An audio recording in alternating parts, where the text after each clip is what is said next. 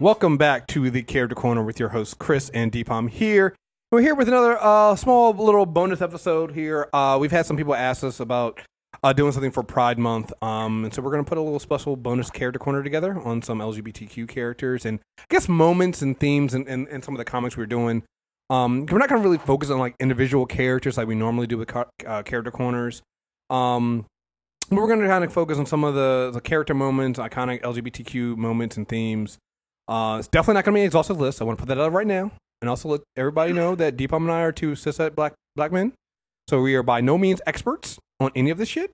We'll try to point out some of the problematic stuff and some of the stuff that we're going to mention as we can. But I know there will probably be people who are way better experts on this stuff than we are.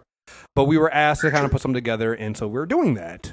We're going to do the best we can. So I just had to get that little caveat out there so nobody hops down our throats when we put this out there. So we haven't talked about format, so let's do this on the air. Yeah. I've got some things I want to talk about. Do you want, and I want to make this caveat up front. Most of our lives are spent in big two comics. Chris and I are superhero comic fans. There are wonderful indie books and indie voices that have been championing these causes for years.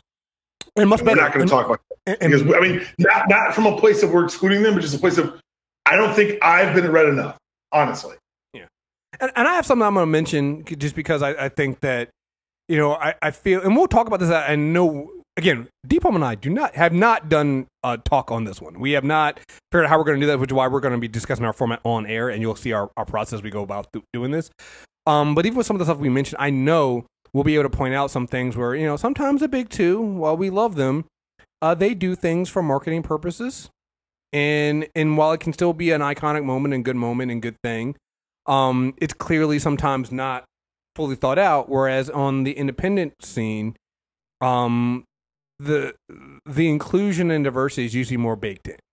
And you see, it's you know, the ability of having, you know, giving creators more control over their own work. You're going to see you're going to see better representation in that work. You just are. And I think we mentioned that several times on here, and so I don't think that's anything different than things we've said. So yeah, so we're definitely there's gonna be a lot of focus on the big two. I do have some stuff on some of the some things outside the big two. We'll bring those up, and but yeah. You want to start in DC? Yeah, we can start in DC. Do some stuff in DC. Okay. I think that it's been interesting. So one of the DC characters that I want to talk about is one of the characters that they've said internally and externally has evolved into one of their big four, and that character is Harley Quinn. It's so funny. So Harley Quinn. I just want to say we did not talk about this, but I did put Harley Quinn on my list. Well, it's interesting because they've made a very big point since I want to say her solo series in 2011, and obviously prior to that with some of the Dini Gotham Girls one shots. They made a very explicit. They made it more than suggested about her relationship with Poison Ivy. Mm-hmm. And since 2011, when you decided the spotlight's been bigger on her, it's been a very concerted effort to make her move away from being the Joker's girlfriend in this horrible, problematic, violent relationship. And now she's left him for this healthy, adorable relationship with Poison Ivy that's carried through the Bat books. It's carried through other media. They're very rarely depicted apart from each other in any other media, or even like merch. They've taken this relationship, they've taken this character and said, not only are you sexually fluid, but we're going to put you at the forefront of all of our marketing for the things that we want to be in the future. The Harley Quinn being a big staple of the DC universe isn't something I'm 1,000% on board with, but utilizing her in this way to further their commitment to diversity, I am for. Well, and again, I think moving her away from the very problematic relationship with the Joker and putting her in a relationship with Ivy. I mean, even in Tom King's book, where remember when Ivy took over the world, and the Batman and Catwoman's way of stopping Ivy was to find Harley and to get Harley to talk to Ivy, and basically on some, you know, I'm here now. You don't have to worry. You don't have to go through this alone. And I'm gonna get you help. You know, so like that kind of stuff. I think you're right. I'm not sure about Harley Quinn being the staple of the DC universe, but we also know why that happens and why they did it that way. But in that respect, I think it's one of those things where, moving her from a problematic relationship to something that's a little bit more healthy. It works. It works wonderfully, and it's a positive look for the character. I don't know if you're up on Heroes in Crisis, but her relationship with Ivy is one of the driving pillars there. I just think that they've done a very good job in not just making it so often, and this isn't apply to a lot of people we're talking about today, but it's very easy. I think this was easier in like the 90s and 2000s. It's like, oh, look, the gay character. And it's Harley's acceptance and evolution has been a very good, in my eyes, step in the direction of saying, this isn't the defining trait of the character, it's just a quality of the character. It's one you're not going to ignore, it's one we're not going to shy away from, but it's also not going to be the focal point of their story. We're going to talk about some other DC characters later, in my opinion, that were supporting characters that I think were almost tokenized, used abruptly for certain reasons. And that's not what you want either. But I think also we can look at the time these comics were written. Speaking of time the comics were written, Kate Kane, the existence of fucking Batwoman is amazing because it's not just saying, oh, she's the gay Bat character. It's saying her gayness is baked into not just like this thing that she does or she dates women. Her entire path to becoming Batwoman starts with her expulsion from the military for violating Don't Ask, Don't Tell. Mm-hmm. And it informs her story throughout everything that's been mentioned with her.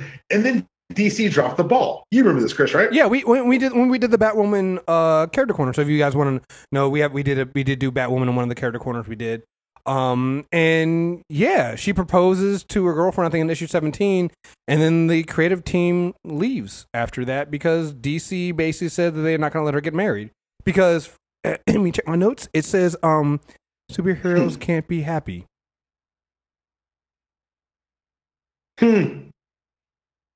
Mind you, T-Pom, is Superman married? I'm going to go ahead and yes, he is. Oh, interesting. Just real quick for my own knowledge here sure. Is Superman a DC character though? I'll have to check my notes. Okay. Yes, it appears that he is owned wholly by the Warner Corporation and DC Comics. Huh. Weird. Well, surely he's the only superhero that's married in the DC universe, then, right? Well, to be fair, these marriages don't go well. Wally's was erased from time, as was Barry's. Aquaman, I think, I actually don't follow Aquaman that closely. The Hawks are pretty star-crossed. And I'll say this. If they just said the bats don't get to be happy, I'd have rocked with it, honestly. Right. I could have gone with that. I could have been some shit ass-covering nonsense, but I'm like, you're right, the bats don't get to be happy. Right. No, if you're in the Bat family, you do not. You get to wear that symbol, you do not get to be happy. I don't give a fuck what your sexuality is. Yeah, you do not get to be happy. You get kick-ass gear in like a grapple gun, but you cannot be happy. Right. You don't get there's no wedding ring in the utility belt, all right? Like, shark repellent, yes. Wedding ring, no.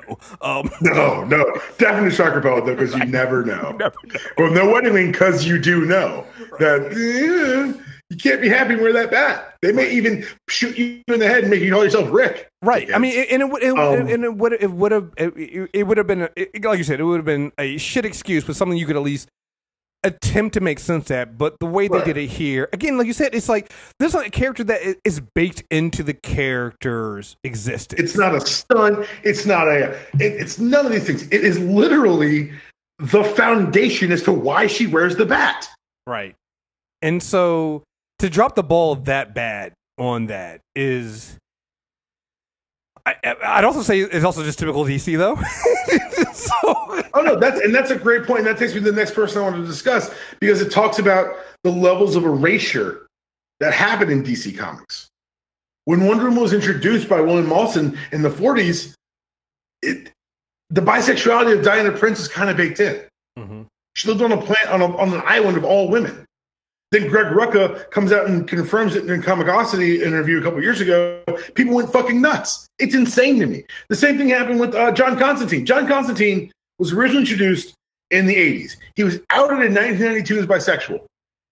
Since then, yeah, it's been woven in and out of his characterization. I had Constantine on this list as well. because I mean, not just I want to go back and read and pick up some of the older Constantine books, stuff like Hellblazer, stuff like that. But I put them on the list as well because like then not only did they do it in the comics, but that's one of the characters that also transitioned into having his bisexuality on TV. So they made him bisexual on TV, and so I appreciate that. That's one of the ones where I will say I don't know. At least making sure that for me, because it's so inconsistent. It was so inconsistent in the '90s in the books. Oh yeah. Like whether it mattered to be mentioned or not. Oh yeah. That I have a not great taste on that. But you're right. That's something I overlooked in preparing for this. Is that his sexuality made the transition to large media, and that's a big deal. And I think that goes back into them using TV to kind of make sure and bake it in 100% now. So now you have to make sure when you're writing Constantine, you have to do that now because it's on TV. If it happens on TV, it wasn't subtle. Like the whole bisexual thing with Constantine is not subtle. If you're watching Legend of Tomorrow, it is. Well, it's not subtle in Wonder Woman either because she makes those comments to Chris Pine on the boat. Exactly. So. Like this, that's one of the things that I brought these as parts of erasure because they've been kind of swept under the rug with the comics. But you're right, this is something that has transcended the four color, and I do appreciate that. But to go back to what you were saying, I agree with you on that. Like we're on DC right now. We'll do the same thing when we get to Marvel. Sometimes it's like there's a thing of when you're doing representation. I'll speak of this from being a black person, like. Having inclusion and diversity in your comics is more than just saying, oh, well, here's a gay person or hey, here's a black person. Like you have to stick with that. You have to keep mattering. It has to keep mattering because those are parts of those individual people. Like it's like Storm being a black woman and a mutant matters. It does. Being a black superhero. Either one of those, you have problems. High Black Panther run. Exactly, and so you have to have that stuff baked in, and so. Yes, being gay, particularly in comics written in the 90s, like they should have to deal with issues that came with being gay in the 90s, which was there was a lot of, we have homophobia now, it's never gone away, but it's almost, I want to say legal to be homophobic back then, and so like you need to, you can't be inconsistent with that. You can't just have a character say, yeah, I'm gay, and then never care about it for years later. It needs to be a consistent part of who they are, and not in a way that stereotypes it either. Right? It doesn't have to. Doesn't have to be. It doesn't have to be sexualized. Being gay or bisexual or transgender doesn't mean you need to be hypersexualized about that either. So there's that. Well, there's a great example that again, guys, we don't plan these, but he just hit my transition like a motherfucking champ. Apollo and Midnighter, introduced in the late 90s, kind of the extreme comics craze. It was done originally over an Image. Midnighter's Batman, Apollo Superman. Yeah. This is gay Batman. Apollo is the most powerful human being on the planet. Midnighter is the dark, brooding vengeance of the night. And they are in love. And they are together. And it's so awesome because you read the First Authority with Warren Ellis, and you're like, oh, it's again, like you said, it's not tokenized, it's not over sexualized, it's just a facet of their characters. What I really loved is that when Wildstorm got rolled into the DC universe, they gave these two their own series. They let them adopt a kid. Mm-hmm. Like their relationship is they had a 6-issue miniseries in 2016 to the conclusion of their New 52 story. Yeah. Like this is, and they also rolled them into the full cloth of the DC universe. Like Midnighters worked with Nightwing. Yeah, and I'll say this, like because on one hand there is a little erasure with that because they did erase the marriage when they went New 52, but the fact that they didn't erase the relationship, I think, is a big thing because didn't they get married again in the? I can't remember. They might have.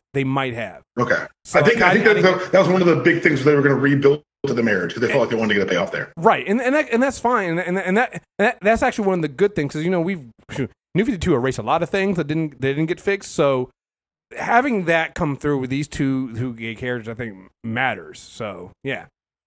So there's one big gay character in DC who I thought was a fumble recently, and that was when they tried to do the Earth 2 Alan Scott.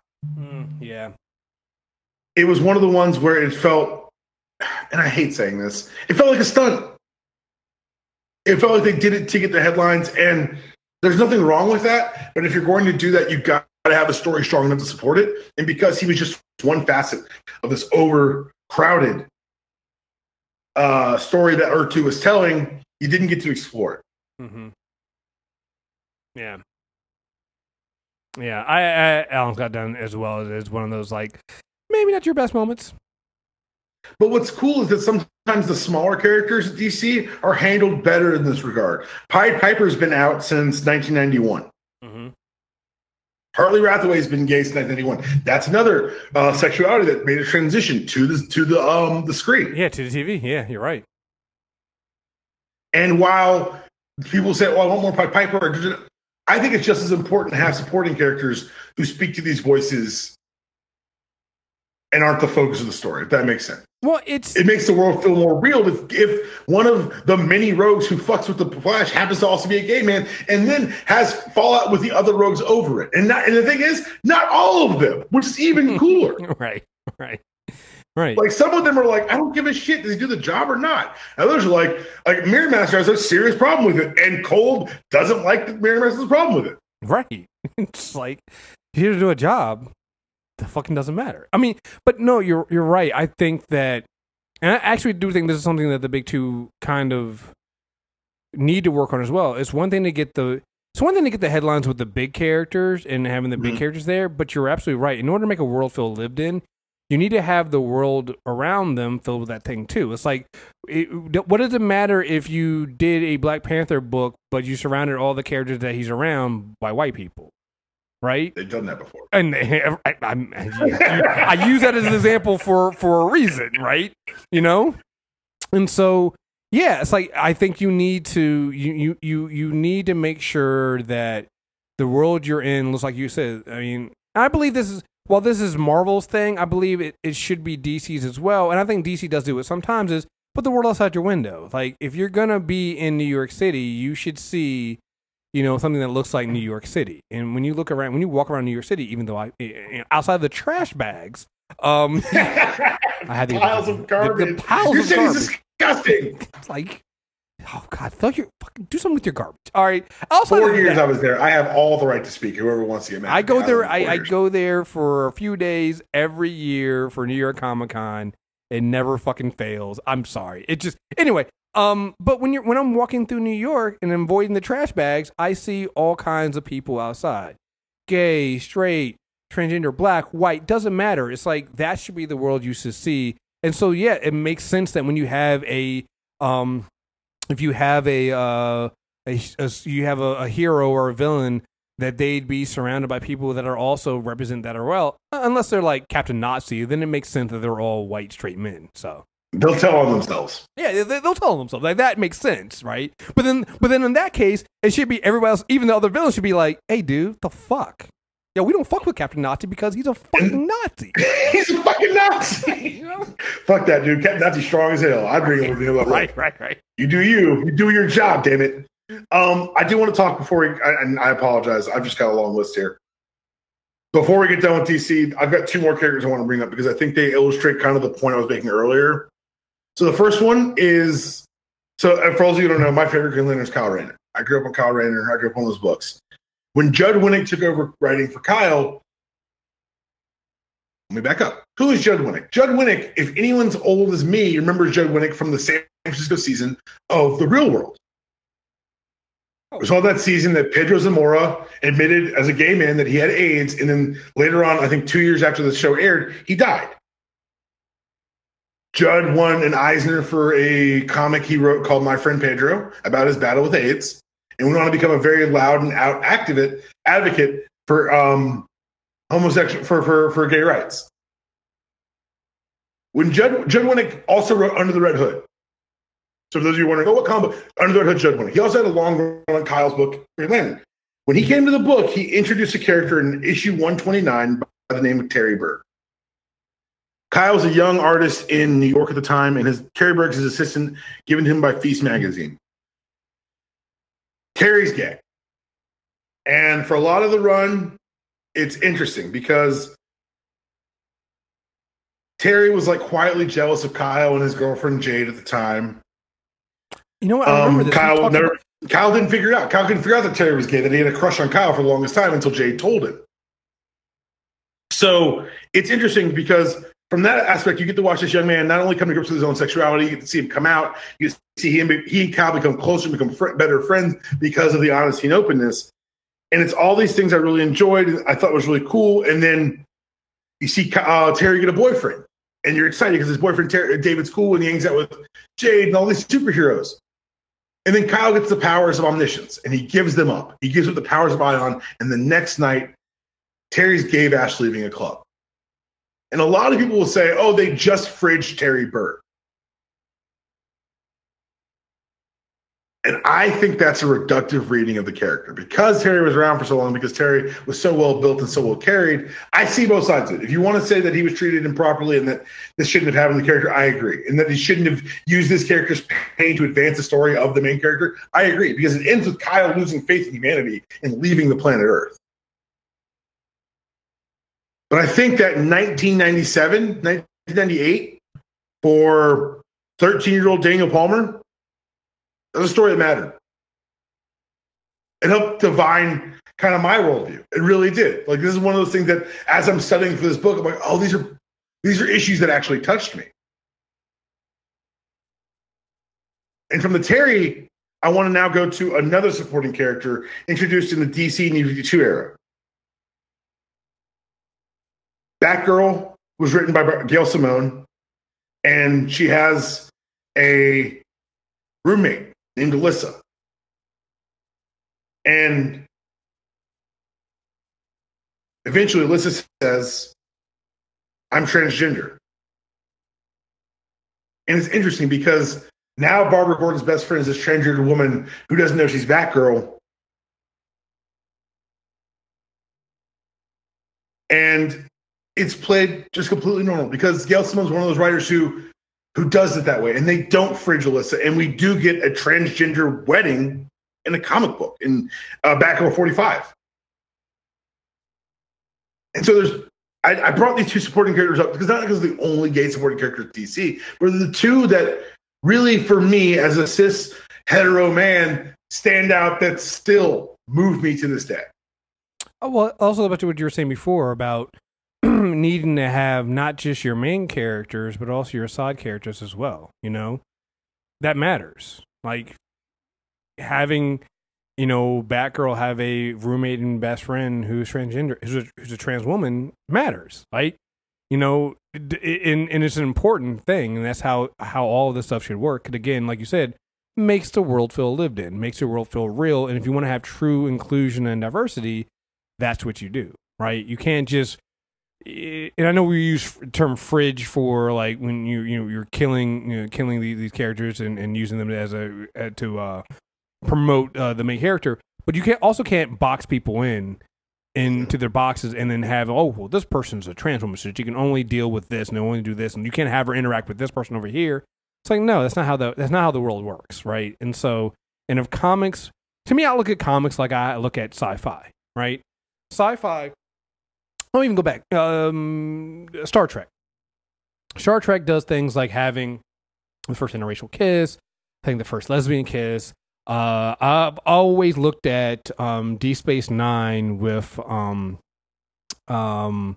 troll and Druxia and her basically almost being transgender almost, because like the host body can be male or woman, doesn't matter. They're everyone, right? It's always different.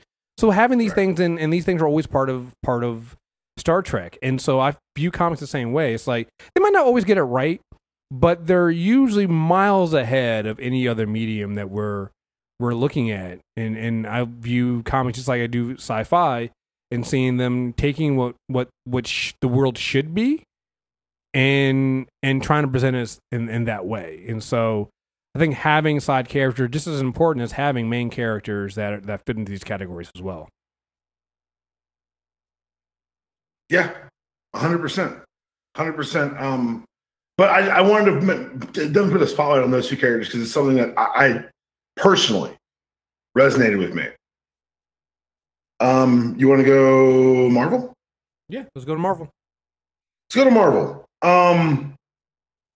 So what's interesting is if you show them like the ranking of the first out openly gay superhero, you run into North Star. Mm-hmm. Alpha Flight 106. North Star discovers an abandoned baby girl who was born with AIDS who dies weeks later. That makes him come out as gay. This is in 1990. This is a big deal. Later payoff, and North Star was never become a super prominent character, but I thought that making explicit the cross-section of mutancy and homosexuality was a good step forward for Marvel at the time. We eventually would get the first gay wedding in comics. I believe it was 2011. Hold on, I have it down here. It was, I don't know, that might have been 2006. It was whenever a gay marriage was legalized in New York. So okay. I guess maybe it was 2011. Well, and I just think that I think that his inclusion as an out mutant was very important because it made explicit what had been kind of understood in the past, that mutancy was more of an allegory for anything that makes you different or separate. But there's actually a super villain that predates North Star.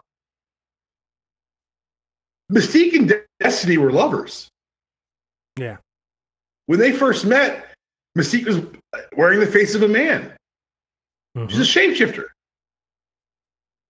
But go back and read those Claremont books, which I'm doing right now because we have a wonderful podcast called Character Corner that allows me to read comic books as part of my job. But they're it's not a hidden thing. Yeah, not at all. It's very explicit, very early on. And I think that, as you mentioned earlier, is having Marvel kind of reflect the world out your window, allow them to come to this place sooner.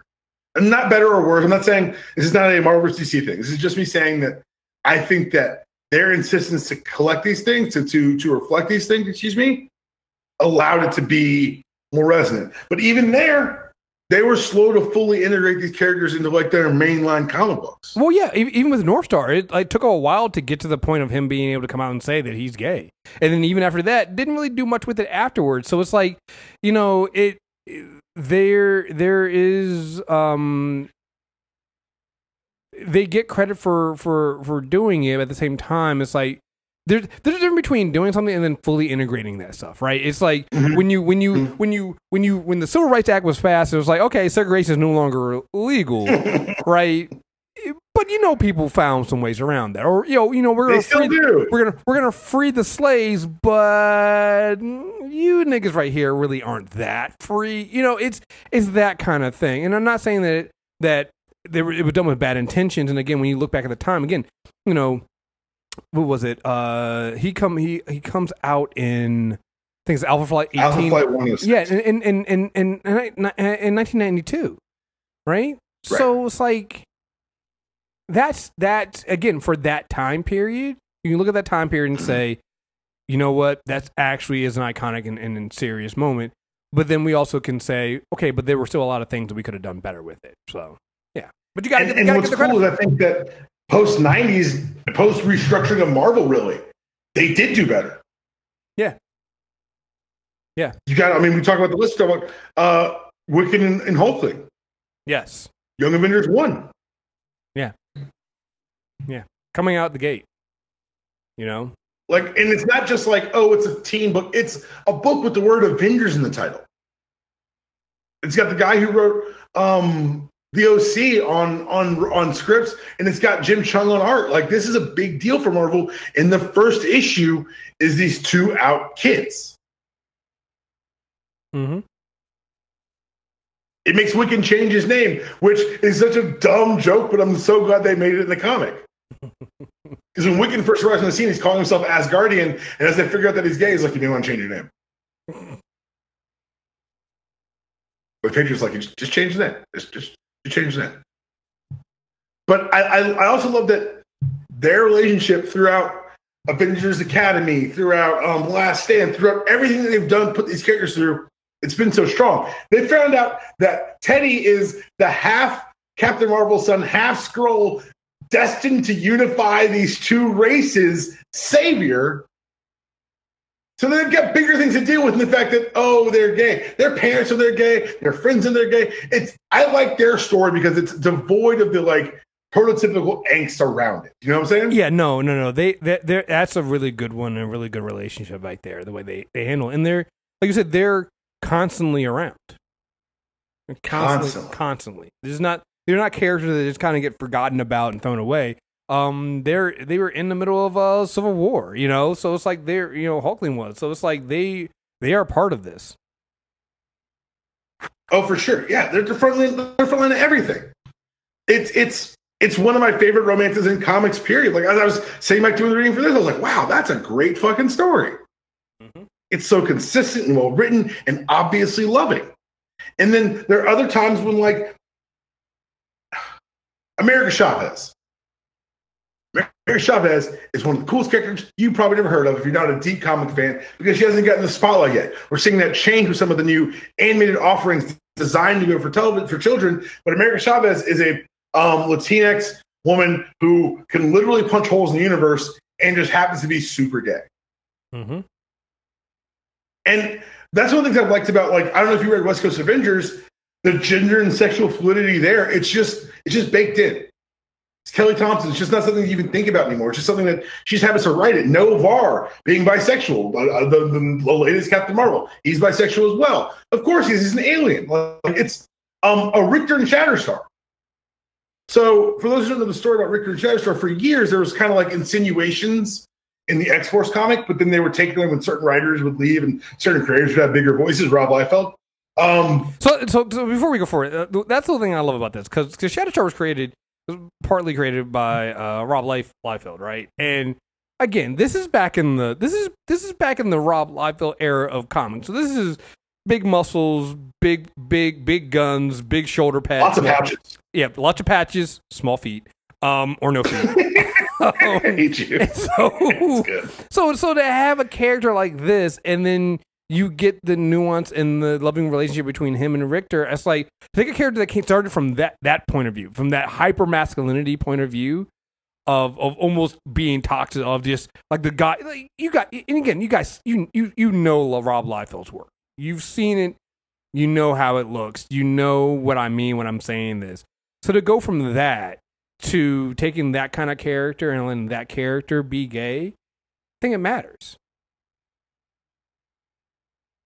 For sure. It matters. Like you said, Shatterstar was one of those signs of kind of 90s hypermasculinity, and the writers were like, nah, we're off that. And what you got was, in Peter David's X Factor, a very sweet story of Richter coming to terms with who he actually is, and Shatterstar being this like super coachable alien who's like, I fucking think it moves. Like it's and watching them build and then finding out like the lineage of Shatterstar. It's not a defining characteristic. It's not there. That's not the story. Them being gay isn't the story. The story happens around it, and it happens to include gay characters. And that's one of the cooler things I think about that relationship. But again, like I said, hits and misses, right? There have been misses at Marvel. Put it lightly.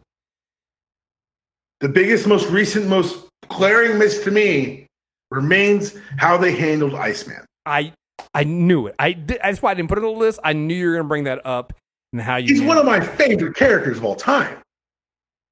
And this is not the rant you think you're going to get. You think you're going to get the shouldn't have made him gay rant. That's not that rant. It's the way they had him. Hell, you reading up Bobby books. This all makes perfect fucking sense. Right.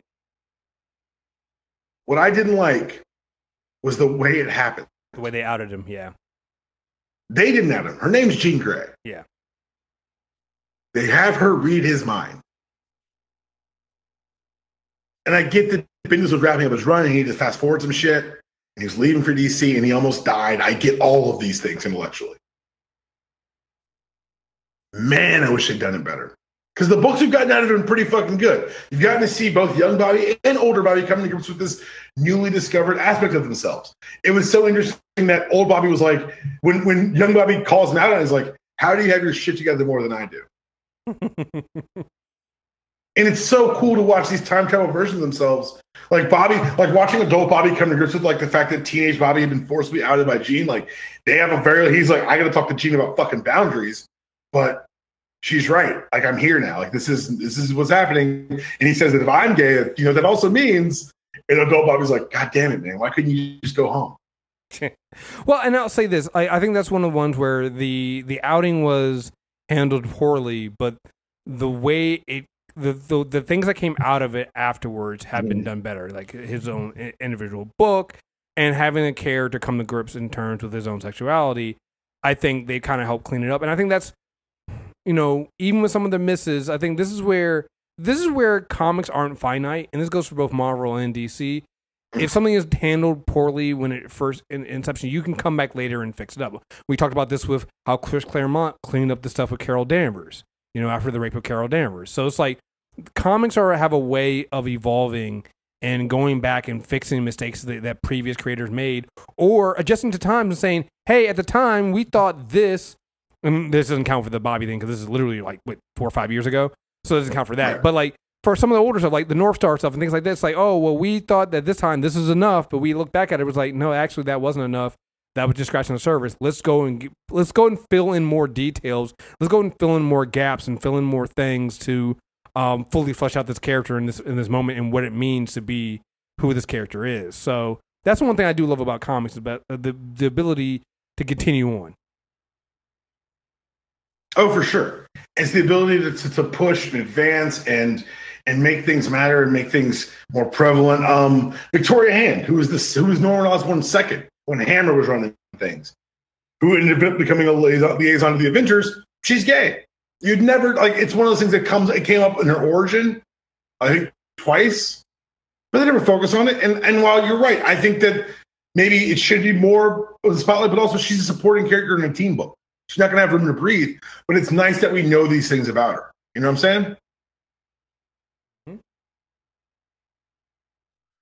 Let's go outside the big two for a second. Big stories that were made a couple of recent years. I'm just taking quick notes for myself. Kevin Keller, when he came out, when they introduced the gay character in Archie, everyone thought it was the end of the goddamn world. Shocking. Archie still survives and is on the CW. And if you're not watching Riverdale, he's gay in the show too. But also, it's the most batshit crazy show you've ever seen. Like, I don't talk about it in public just because whatever. Some things are just mine. But it's insane. If you like crazy things, just sit down for an hour with the Riverdale episode. The last season ended with them being chased through the woods by two psychopathic killers who were employed by one of the characters' mothers playing a game. It's insane. It's insane, Chris. It's batshit insane. This is my 20 seconds talking about Riverdale. Also, I'd be remiss if I didn't talk about my favorite comic book of all time. I had to put. I put him in. I was like, I don't even know why I'm putting that on the list. I know he's going to mention this. It's just whatever. So I'm sorry. For a race of transforming robots that technically has no sex, there's so much LGBTQ running through More Than Meets the Eye. Oh, it's funny because while you say there's no sex, but they definitely do distinguish. They introduce sex later. They introduce sex. They identify. Well, okay, so that's something else that happens in the books. Go ahead and say what you're going to say, because I'm just ranting. Well, I was gonna say that they do at least identify male and female forms at some point, so that the reader, maybe not in the book, but the reader can identify, oh, that's male characters, female characters. I believe at one point, even was it Lost Light that they had the transgender character that changes from the male form to, I can't remember which character was it? At one point, the mainline Transformers realized that there's been other colonies out there, and that some of those colonies identify themselves as female based on their interactions with biological organisms. So, like at one point, a Transformer comes back, it's like, who's that? That's Chromia. Oh, what's his name? What's his name? That's Chromia. She's a she. We have she's now? Yep, she's a she. And so, while the relationship between like Chromedom Rewind, which literally brings me to tears, or Tailgate and Cyclonus, you're right. There are characters in Lost Light who decide one day, I felt more comfortable in a female-based chassis and being called a she. And that's okay. And it's one of those things that when I tell people that Transformers, especially the IDW late run stuff, is just high-minded sci-fi. Science fiction is designed to reflect the world around you while stripping away some of those prejudices that are inherent to make you identify things better and understand them better. Well, them doing this in More Than Meets the Fucking Eye and Lost Light is a big deal. Hasbro owns a lot of my money as I'm staring at my Transformers shelf from my desk. But they own Transformers. They had to say okay to doing this. Yeah, no, and I think that's why it stood out to me, and it goes back to what you were saying about how, you know, when we get outside of the big two, it's like it's so naturally baked in to the conversations here. Like the Cyclonus tailgate one takes a long time to develop. But it's the whole series. Because the first issue is him beating the shit at tailgate. Right. You know? And so it's such it's such a loving, caring relationship. Like you said, the Chrome Dome rewind thing is just heartbreaking. And then you get these other characters, and like it all fits in and it all matters. And you tend to forget yourself you're reading comics about giant robots in the middle of after effects of a war, right? It's just like, I mean, if you had told me, but then again, it makes sense because this is a story that ends up making me feel like Space Hitler became a fucking hero. So it's like, I don't know what to do with this. I don't know what to do. But yeah, it's so naturally baked into the stories here, and it's done so well. It's done so well, and it also is done so natural. I don't know what the word to say. It's like, you know, the Cyclonus and Tailgate relationship doesn't feel cheap. And like you said, it feels like it's the story. It's always been the story. You're rooting for it because, of course, you know, when Tailgate gets locked in that chamber underneath, or no, when they're on the planet and you think that Tailgate's going to disappear because all of them are, all the loved ones are like ghosts or their memories or something like that, and he doesn't disappear. Like, what the fuck just happened? Oh my god, Jesus Christ! This is you're fucking killing me. I think that was like Lost Light number 18 or something like that. It's like.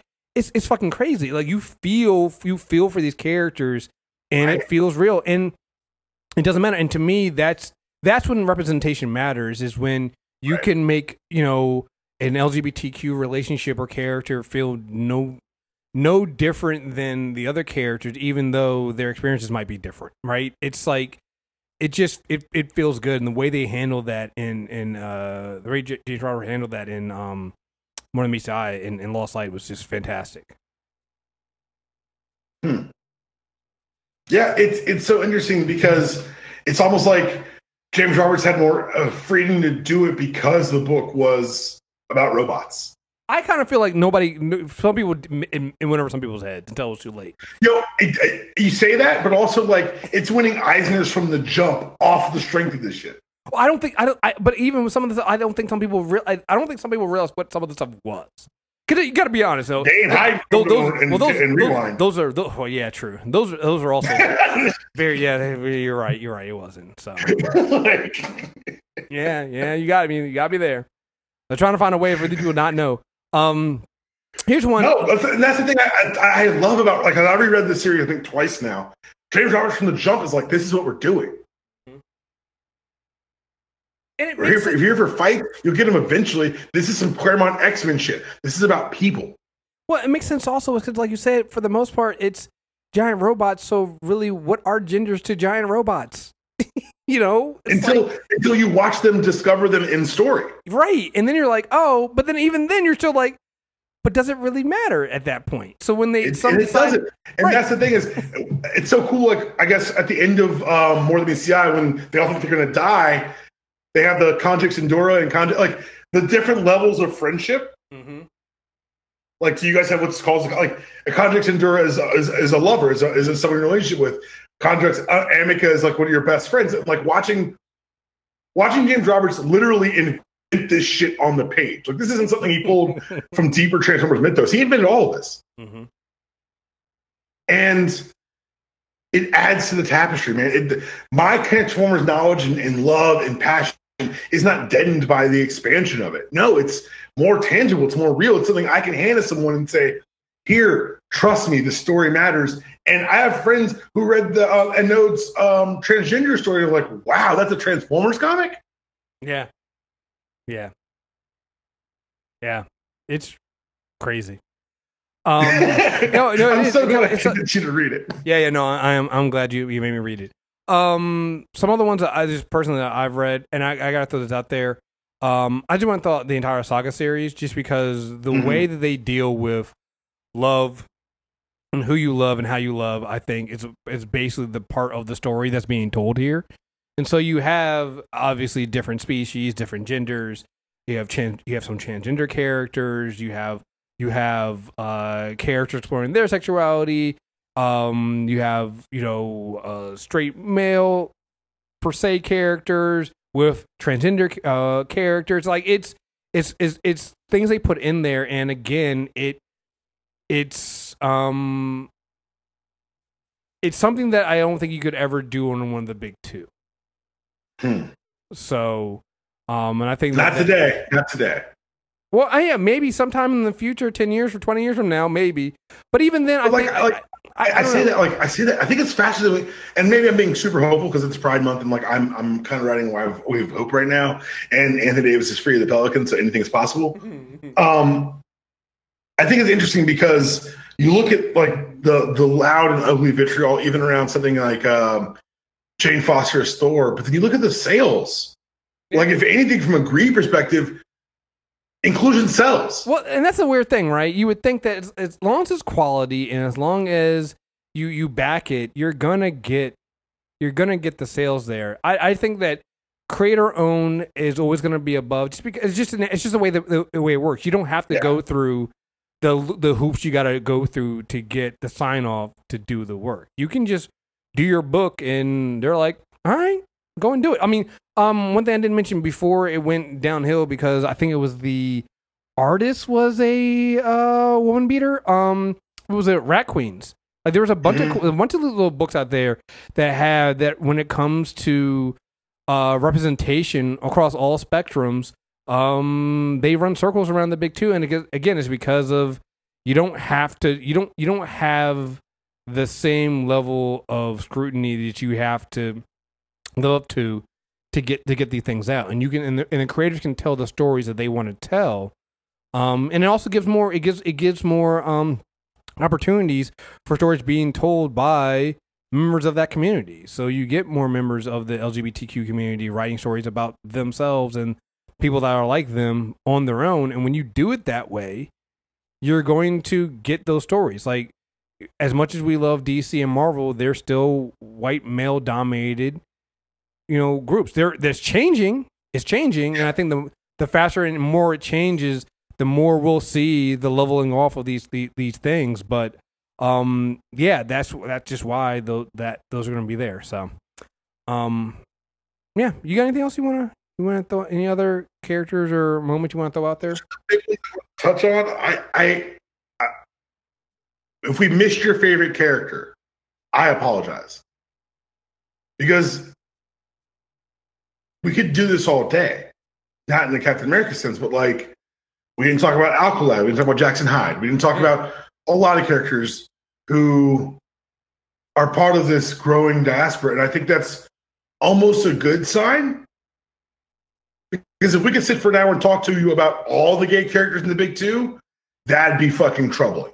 Oh yeah. Oh, and also, I'm not gonna lie, from a content point of view, there's a Pride Month next year. Shit. So you got to keep some in the bag. Chris, I quit. You got to keep. I was trying to be. I mean, I'm not gonna lie to the folks. All right, it's like, you guys are gonna want us to do this again next year, so we gotta leave some stuff.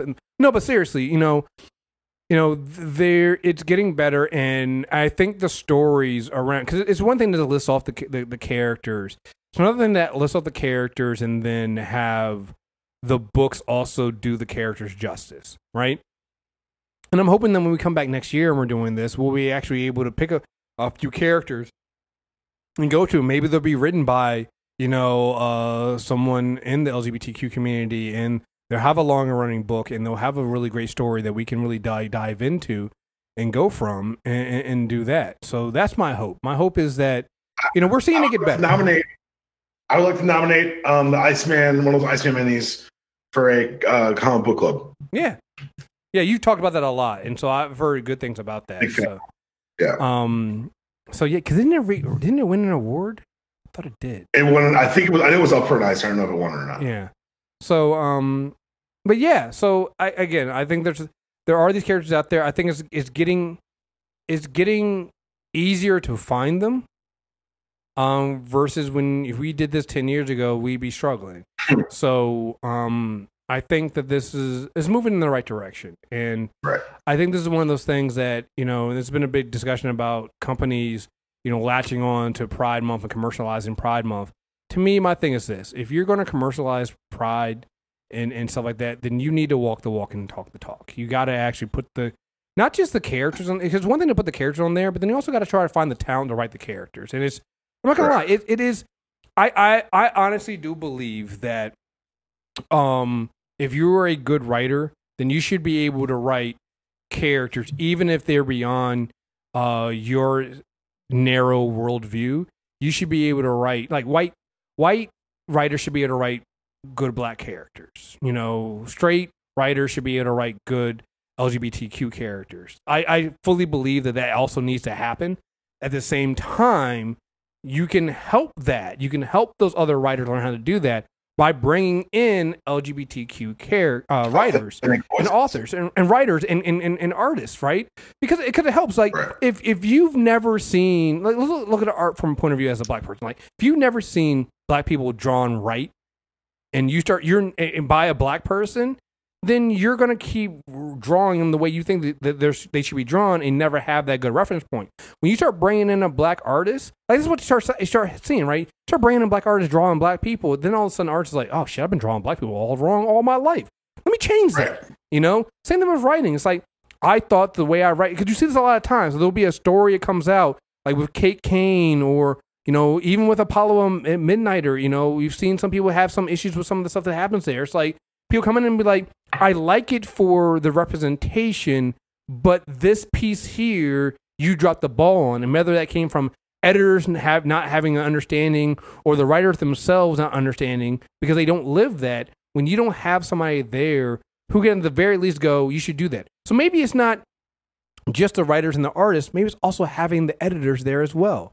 They can basically be like, yeah, they wouldn't say that. No, they wouldn't do that. Or, hey, this looks bad. Have you thought about how you're going to do it this way? It's that kind of stuff. I know that came up with Richter and Shatterstar when they broke them up, and people were like, wait a minute, you broke up Richter and Shatterstar for having together, what we're going to do? And I think it was Rosenberg came out and was like, no, we're still telling that story.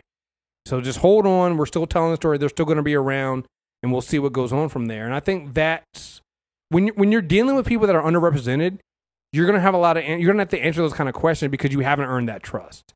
And so, we're getting better. We're getting there.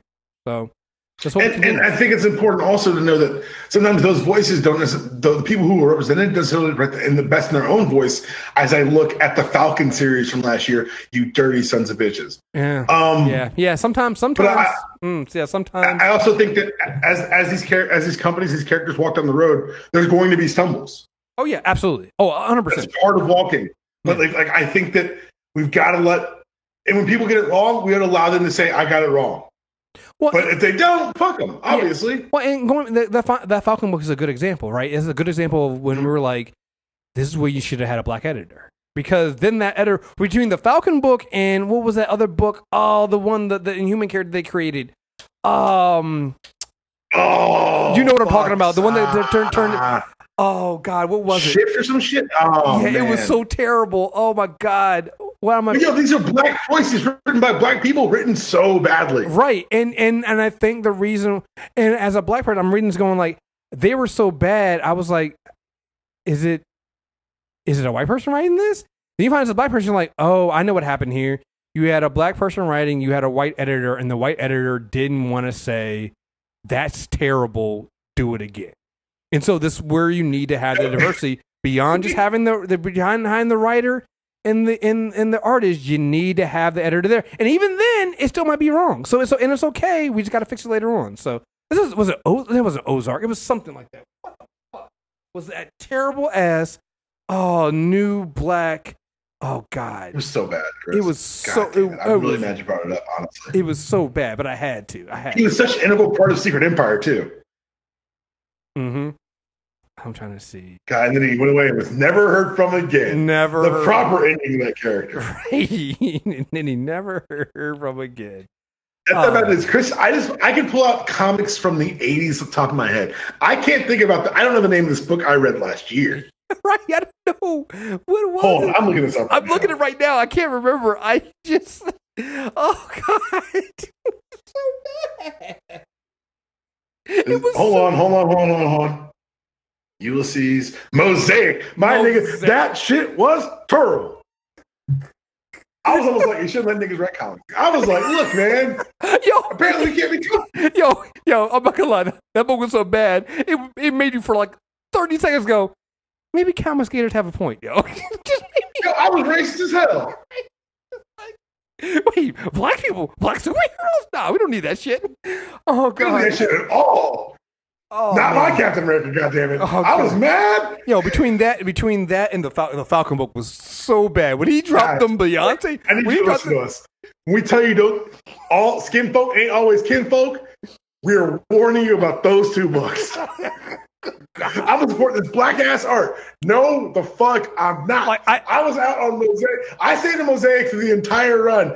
Everyone left but me. Wait, you read the whole run? I read every issue of Mosaic. Everyone left but me. No, sir. I was out after 4 issues. I'll tell you what, though. Actually, I didn't pick up Falcon. Actually, no. I heard what y'all said.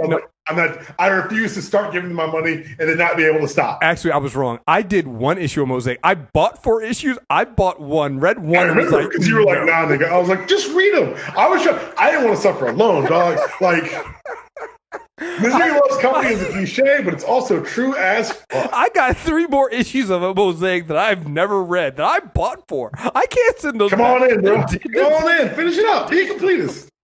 I couldn't finish. And the same thing with the Falcon book. I think it was when his sidekick Patriot dropped whether it be Beyonce lyrics or something like that. I was like, who is writing this dialogue? I can't do this right. Black in the Ace of Spades. You're like, wait a second. And the motherfuckers that were complaining about Nick Spencer were ghosts all of a sudden. I was like, where'd y'all go? Huh? Damn it. So you mean to tell me you guys liked him better when he was Captain America and written by Nick Spencer? Huh, interesting. Weird. Anyway, all right, folks. That's been enough for this bonus episode. We will be back. Yeah, we will be back soon. We'll be back soon to talk about Chris Claremont. We're going to be back for Chris Claremont run. I've got to figure out how many issues we're doing for that. What's up? Speaking of that, I was actually on Jeff vs. the World podcast talking about Dark Phoenix, a movie I didn't see. But those 3 idiots did, and I made fun of them the entire time for doing so. Smart man. All right, folks, we are out of here. Thank you guys very much. Make sure you subscribe. Character Corner on Spotify, iTunes, or wherever you get your favorite podcast at. We're always there. So thank you guys very much for listening. Until next time, we're out of here. Peace.